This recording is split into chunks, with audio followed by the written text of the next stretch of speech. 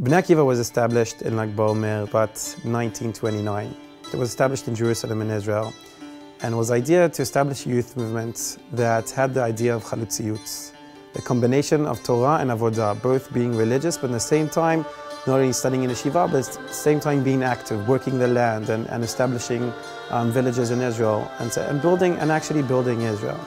And today it's worldwide. You nearly have everywhere in the world Bnei Akiva: Australia, New Zealand, South Africa, Europe, North America, South America. We're talking about a worldwide youth movement. In 1951, my parents decided to immigrate to America. So where do I find Orthodox, kosher Jewish boys? There's only one place. It's called Bnei Akiva. So I looked and I asked and I looked and I asked. There's no Bnei Akiva in Los Angeles. How can that be?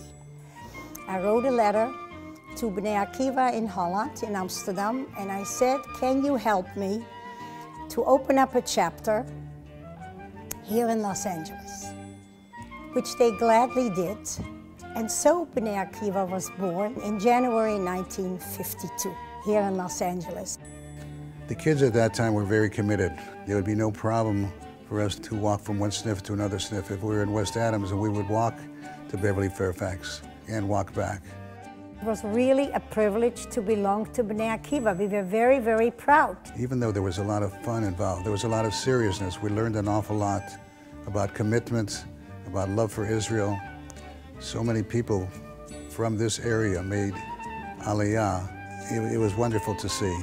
In 1955, I got married. I raised 4 kids.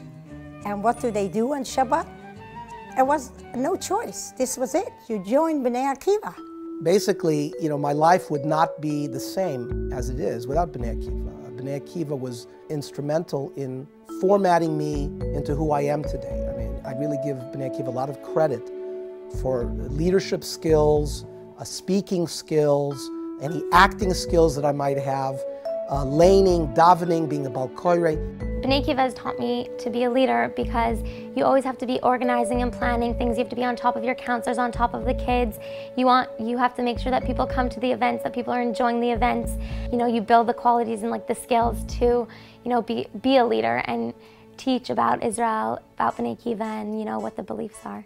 Bnei Akiva basically, I feel, gave me life, and I owe a debt that never can be paid back. Simply stated, I think it made me more Jewish, being aware of being Jewish and how important it is to be Jewish and understanding the values that Bnei Akiva stood for, Torah v'avodah. It goes hand in hand. It was a privilege to belong to Bnei Akiva, and all of your peers did so. And this was a life preserver for a lot of kids, my friends who were in Bnei Akiva, who didn't necessarily come from that religious home. But it kept them from, and later on they became Rosh Yeshiva. The best benefit is to create bonds of long-term friendships. The friends that I made 65 years ago, they're still my friends. Both my parents grew up in Bnei Akiva on different sides of town, and it taught them to love Israel, to love Torah, to love Judaism, and they really made sure that it was instilled in their kids.